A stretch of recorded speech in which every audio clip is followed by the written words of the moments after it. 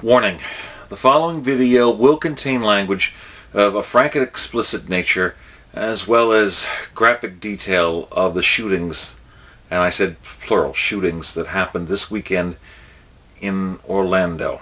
Viewer discretion is advised. If any of this disturbs you, or you feel oversaturated by the news coverage, I understand completely. Stop watching now. For everyone else that's watching, hey guys. This has been one hell of a weekend. Friday night, of course, the voice and fellow YouTuber Christina Grimmie, star, was at a concert. She got done. She was signing autographs, doing a meet and greet, and a fan from another part of the state came up, shot her dead. Her brother jumped her, and he pulled out another gun and shot himself. And that was just messed up. The news had covered that, and it was a tragedy. The next night, Saturday, I was originally hoping to go to a one-year anniversary party of one of the largest comic book shops in Florida, if not the country. Unfortunately, I was scheduled to work. So after work, I came home and chilled out, and I wasn't really... I wanted to go badly. I really did. But it wasn't seem to meant to be. I fell asleep with the TV on, and when I woke up, the news came on, and they were talking about a shooting at a club. At first, I thought they were just covering more details about what happened with Christina's shooting, and then I woke up and I saw that, no, this is another shooting the next night, and it was at a nightclub. It was a hostage situation for a while. The police shot at him. The guy shot at the police. The guy wounded someone, the officer, in the face. The bullet ricocheted off of his Kevlar helmet. Thank God, otherwise it would have killed him. And the shooter died. Not saying his name. I don't feel like giving that asshole any free publicity. So it was horrific. At first we thought the estimated death toll was 20 people and 30 or 40 hurt. Then they said it was actually closer to 50 casualties and 53 injured. Now they're saying the full number is actually 49, but they're also keeping an eye on people in the hospitals because they're not sure who's going to make it. There were reports from EMTs and such going in there that they described the blood being everywhere so much that walking through it, sloshing around, it was like a pipe had burst. I mean, instead of water, it was blood.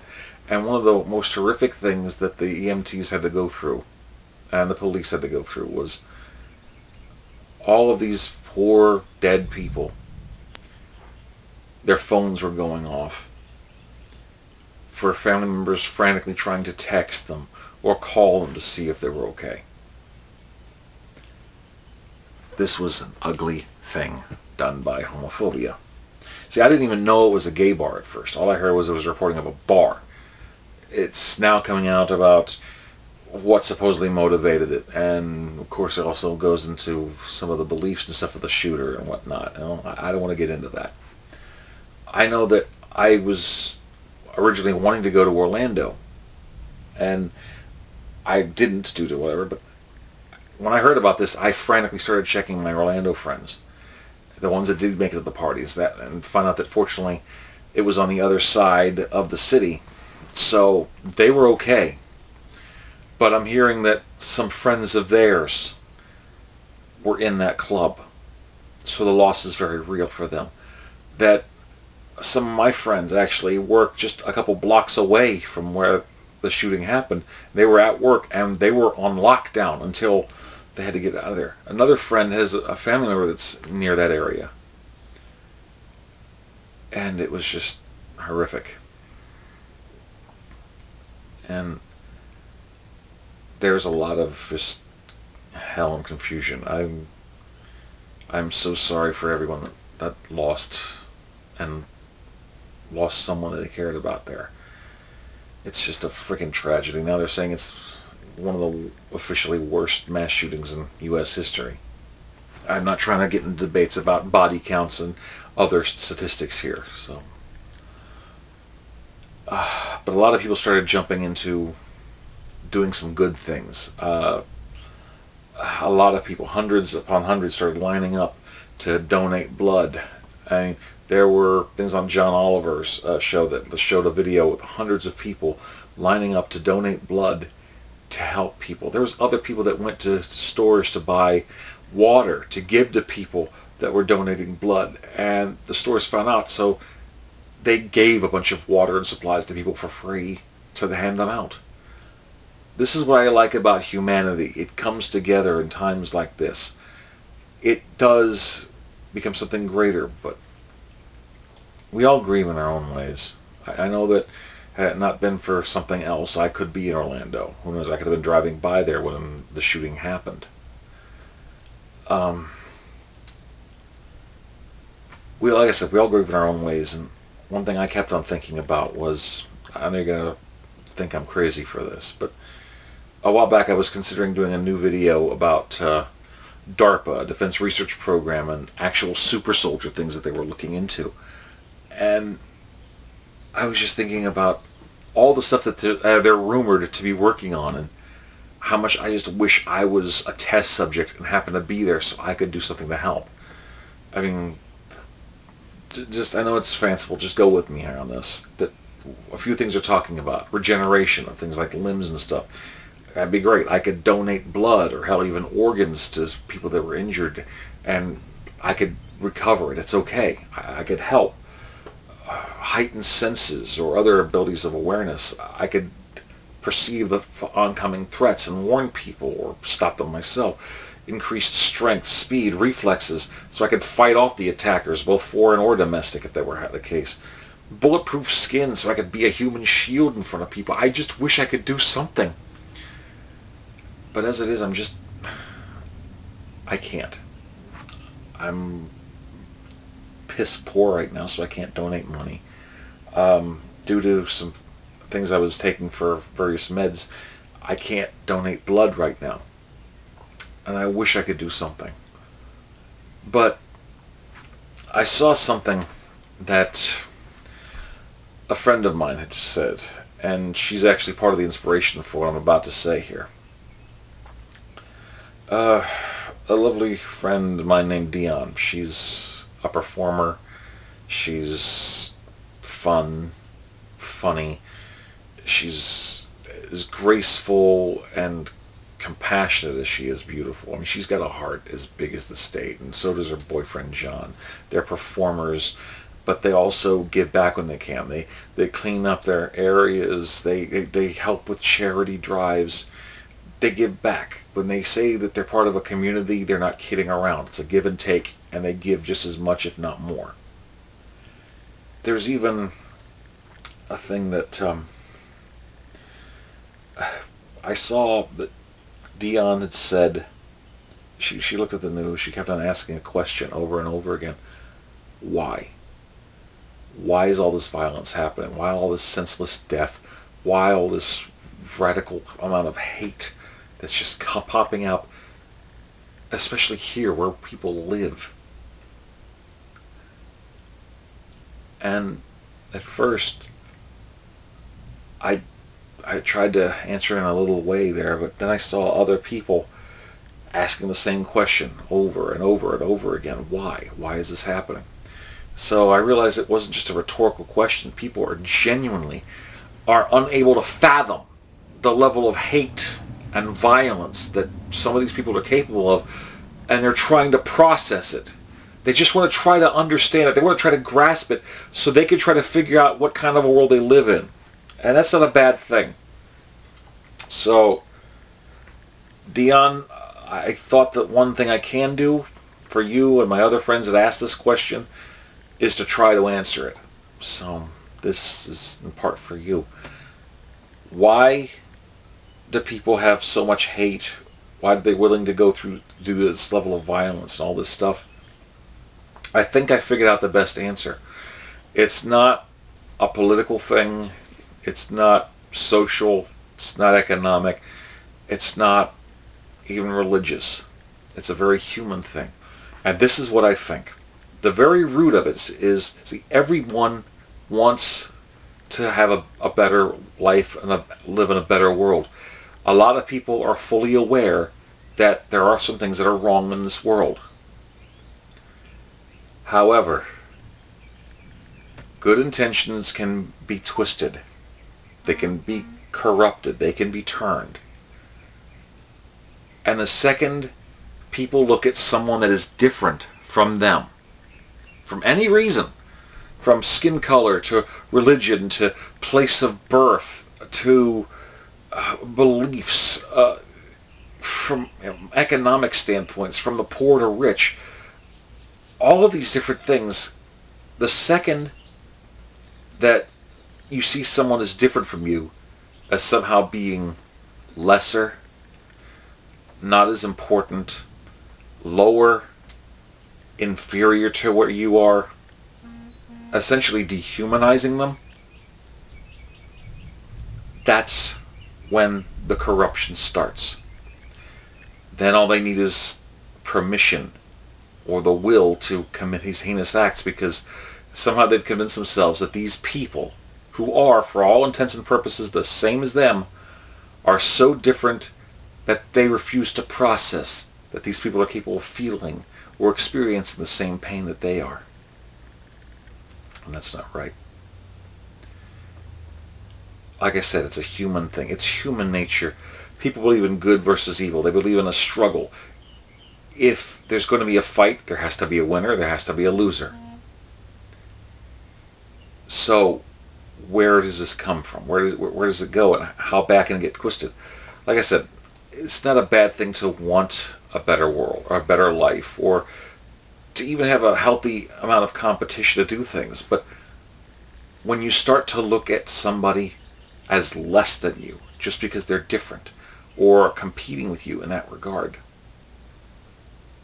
the second you see them as less, that's when it gets bad.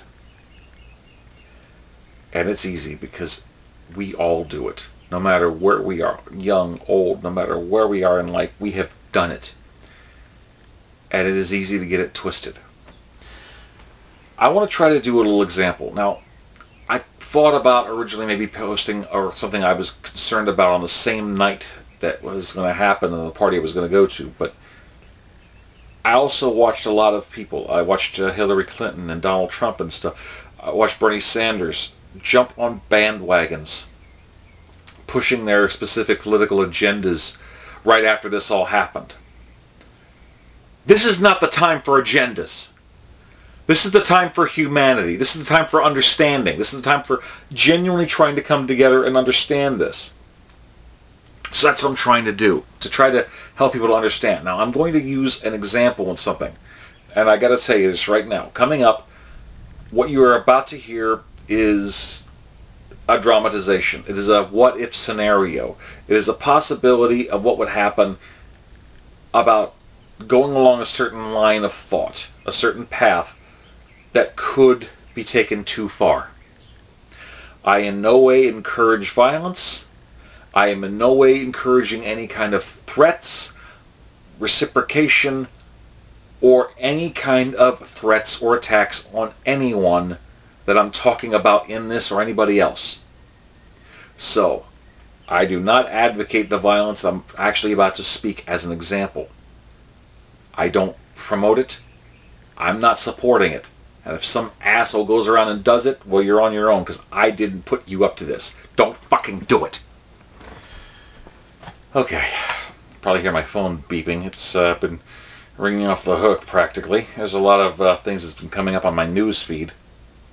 And I wanted to cover a few things here to give you an example of just how easy it is to go all dark side on things.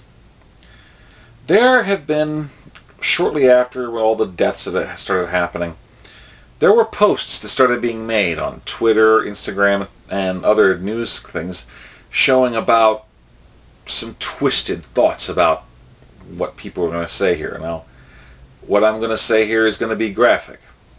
it's going to be full of homophobic hate speech and bullying. I do not promote this shit.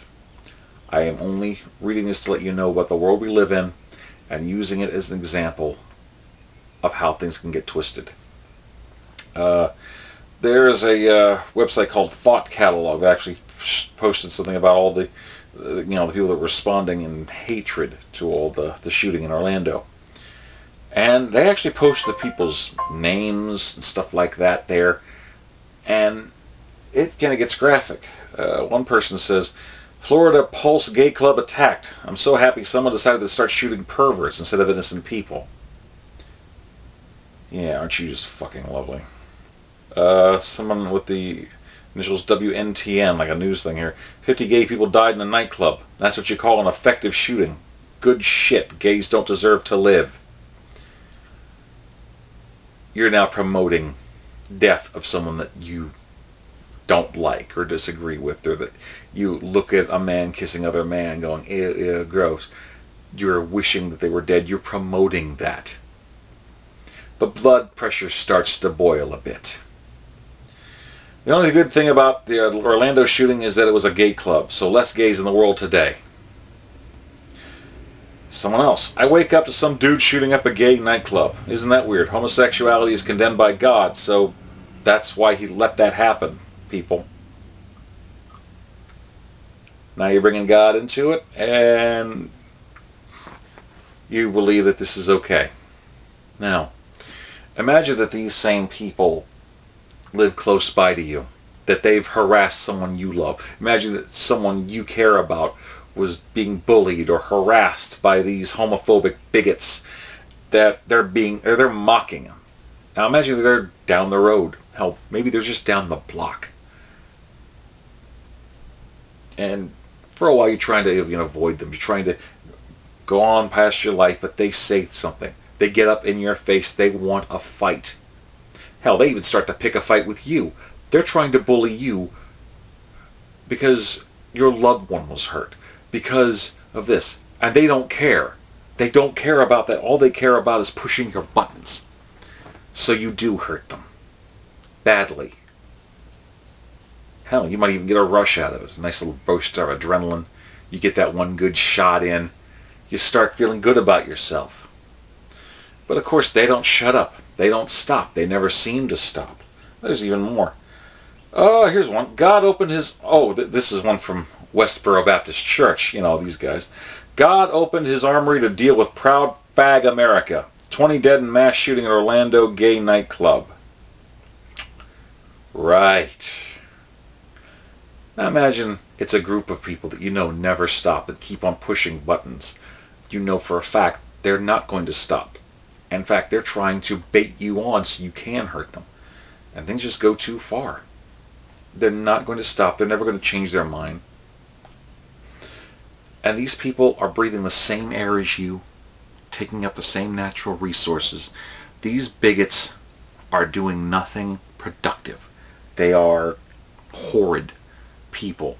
They are showing less and less humanity every day, and more as an example of what's wrong with the world. So let's say, for example, you've had enough of these guys, and there's only one way to silence them permanently. You just need the right weapon, and you also need the right will. Go ahead. Someone might whisper. Maybe a little voice in your head says, you know what? These guys have it coming. It's never going to get any better. Maybe you're here to silence that voice, to stop it. Do you know what you have to do? Are you willing to risk getting caught? Or are you just going to do your job? Some more people here. Oh, I as an individual would congratulate and give thumbs up to the brother that killed filthy gays at the Orlando shooting. Someone else. Man, I don't know what's better, the fact that gays were killed or the fact that the killer was Muslim and a Democrat. So now it's political. Let's say you go the ultimate route and this bully has just pushed you too far. So you do the unthinkable. You silence them with a gun or a knife or a garrote or some kind of weapon, or hell, even with your bare hands if you're angry enough. And you feel good about yourself. The adrenaline rush, you stopped a monster like that. And then, more happens. More come to raise their voices. That is the right target for such shootings. Gays should be shot for disrespecting the natural order. So more people raise their voices. Gay nightclub, just disgusting. I think the gunman did a good job. Gay people are sick. Okay, at least it was only gays. Not like they add anything to mankind, except disease. Bit of a non-story, really. These are websites that actually have the Twitter handles of these people. With the right little know-how, maybe you have a friend who's a bit of a technical guy on the computer, you can find them. You can track them down. You can let them know exactly what you feel to their face. Or, better yet, why give them the chance to open their stupid little bigot mouths? How? You're still doing the world a favor. At least it was just gays this time and not innocent people. Mockingly posting hashtag Pray for Florida with smiley faces. The shooter is my hero. The cops should be sued for killing a hero who was doing social justice. I mean, since 80% of Americans no longer have brains to know that homosexuality is a great sin against God and every natural human law. Let those who knows please buy guns and kill off any gay, lesbian, transgender and their likes, including Bruce Jenner or whatever he calls himself now. May the soul of the shooter rest in perfect peace. Amen. And FYI, I am a Christian, not a Muslim, and my religion strongly condemns any acts of homosexuality. Really, funny. ISIL has been saying the same thing as some of these radicals. See, you can be a radical Christian. You can be a radical Islamic terrorist. It doesn't mean you speak for all of them, but you're really starting to wonder. It seems like everywhere you go, there's more and more of these guys popping up. It's like a damn disease. Man should not lie with another man as a woman. It is an abomination. This was God's hand, and he will pluck them away one by one. I have no judgment on what others do, but God does. Motherfucker, please. You're saying you don't judge. You're judging right now, but you're sitting there with a ringside seat. And you're wiping your hands like you're holding like, I didn't do it. I got a ringside seat. I ain't doing shit, but I'm watching. And you're judging too, you cunt. To me, they should fill all gay bars and blow them away. Maybe parents should really do their job and teach the child how to become men and women. Nobody is born gay. Actually, biology says differently, you man cunt. They are made by their own parent. You got a boy, teach him how to become a man. You got a girl, teach him how to become a woman. And it just goes on and on and on. So, it seems like every time you take one out, another pops up in its place. 2 more, 3 more. They're like fucking Hydra. And now, people are starting to notice the similarities in all these deaths. You haven't been caught so far. But now, people are wondering, could someone actually be targeting these people because of their beliefs? Because of their being bigots? Interesting. Well, then it gets really crazy here. I already mentioned about Westboro. There was a preacher in Arizona. See, here's the thing. Westboro and other supposed Christians have been going on saying that this is God's will, so they're okay with it. There was a preacher in Arizona that he said that he doesn't believe in vigilantism, although he does say it's a good thing that they're dead. Of course, according to him, he doesn't think that that's the best way to do it. If you're going to kill LGBT people, you have to go through the proper channels. You have to have them executed by a religious nation with moral laws.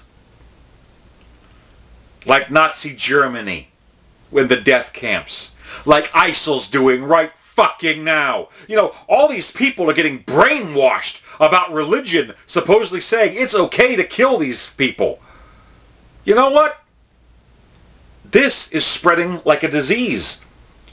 You don't blink twice when you take cold medicine or an antibiotic. This has to be stopped. Find their churches. Find where they're picketing.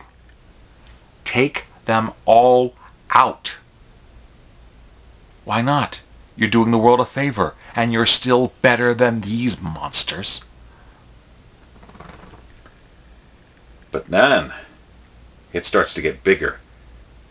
Now, other people start getting involved. Not just religious leaders, but secular leaders too. There's a Texas Lieutenant Governor, Dan Patrick. Right after this happened, he starts, posting Bible verses, particularly saying, "You reap what you sow." A governor has been infected by all of this. A governor! Someone that actually does make actual laws that are supposed to protect people, and this guy's letting it slide, saying, well, it happened. Wash my hands of the whole thing. Well, fuck you, Governor. I'm sorry, Lieutenant Governor. But wait a minute, that's not all that. He has people that voted him into office. He's just part of a symptom. He's not just infected. He's a carrier. He's infecting other people with his hatred. He's infecting other people with his bigotry. And it's even spreading to the top bar. Here's one from Republican presidential nominee Donald Trump. Shortly after, he posted, "Appreciate the congrats for being right on radical Islamic terrorism. I don't want congrats. I want toughness and vigilance. We must be smart." This is the same guy that said he likes stupid people, or the uneducated, I should say. Don't want to misquote you, fucker. But wait a minute. So, it's not just him. As bad as Trump might be, as bad as the governor might be, there are people that vote for them, people that support them, hundreds of thousands, millions. All of these people are tainted. All of these people are misguided monsters that have lost any claim they have to humanity. They all have to be stopped. So, the next large rally, maybe there's a good way to stop this. A bullet isn't enough. Bullets, okay, but how are you going to get the guns in there? Even if there was a way, you can't take out all of them. Maybe something a little larger. Trump's always pulling up in an airport. Maybe something out in the open, a quick van or something like that filled with something. What did Timothy McVeigh use when he took out Oklahoma City's building? What was it? Diesel fuel and info? Maybe that'll work. Maybe that'll stop everybody. So you load up a truck, you're ready to do it. But by now you've gotten cocky. People catch on. And they actually manage to start closing in on you. They're trying to stop you from saving the world from these monsters. And there has to come a time, and you have to stop, and you have to scratch your head. Why are they defending them? Can't they see what they're doing? Can't you see what's happened to these people? And something happens, the bomb goes off. You do manage to get quite a few people, and it is a bloodbath. If anyone's keeping score, you're currently up there in the top 3. Meanwhile, you're just sitting there wondering, what? What's everyone mad about? No, you're confused. If these were actual people, then you could be concerned. But they're not people. They're just bigots. They're only bullies. They don't do anything good. I'm doing the world a favor. And even if I die, at least I'm doing something. That was what I was talking about. We all have thoughts, we all have anger, and we can all express them in different, hopefully creative ways. You don't have to go into actual doing violent actions or thoughts. Sure, we all have them, and it's natural, especially when you talk about people that are pushing your buttons, that are rubbing the salt in the wounds of your pain. But you can choose to act on things. And you can choose to walk away or to act in a different way that isn't promoting the violence, isn't causing the whole eye for an eye thing, that isn't looking at someone that has a different view from you as simply being evil or less than you. So trust me on this. Don't become a monster like that. In one Batman movie, there was a thing where someone close to him died. He came back from the dead, long story. But he asked, why couldn't you kill the Joker? Why, of all people, why didn't you do it when he took me from you? I'd waste him. Why didn't you? Because your moral code says it's too hard? Is that it? It's too hard for you? And he's like, no, God, no, it's too damn easy. There hasn't a day I haven't thought about getting a hold of him, doing every diseased, painful thing he's ever put anyone through, and then ending him. But once I fall into that abyss, I wouldn't come back. See, that's visceral. It's tempting. It's mob justice, but we have to realize we're better than that. Sometimes we don't have a choice. Sometimes people are scared to death. The best thing I could say is come up with a plan if you're scared, but don't let the terrorists win. Don't let fear rule you or guide you. If you're scared, then plan. Come up with a plan for action if something were to happen. Prepare for the worst, but don't live your life scared to death of it. Instead, live your life as you are preparing to hopefully never have to use your contingency plans. I don't have an agenda. Love one another. Live like there isn't a terrorist. Be happy with one another. And see each other for the people that you all are. By the way, in case some aliens are watching this video right now as a judge of humanity, I'm not trying to knock non-terrestrial life. I'm just trying to speak to my audience of human beings on Earth, okay? So, no offense. I had to put some kind of humor in it.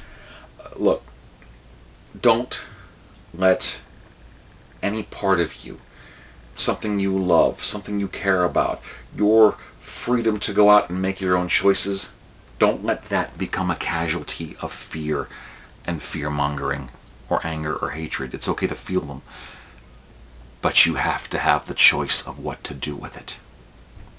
Make the right one. Love one another. Be there for one another. Be the best that humanity has to offer. And just do what you can. I'll keep an eye out for other possible things that happen in the future. And I'll try to let people know if I see anything. But in the meantime, be there for one another, guys. And anyway, that's my opinion. It all starts with the simplest of thing that could make someone fall into a pit. It is a slippery slope. And watch out for that abyss. I know what I'm talking about, and that's a story for another time. Don't fall into that pit of seeing someone that you hate as less than you. And even if you do fall, sometimes, not all the time, but sometimes, if you're lucky, you can find someone that's also aware of that pit, reaching out to grab your hand and save you. Don't slap it away. Don't judge it, even if it is someone that you normally would say you'd hate. That's a miracle, no matter what belief you are, even if you're atheist. That's humanity saving your ass. Make the most of it. I'm with my people of the LGBT community in Central Florida and elsewhere. I'm with my people in Central Florida, and I hope you guys are going to be okay. Until next time, Dave signing off. Peace. Yum yum.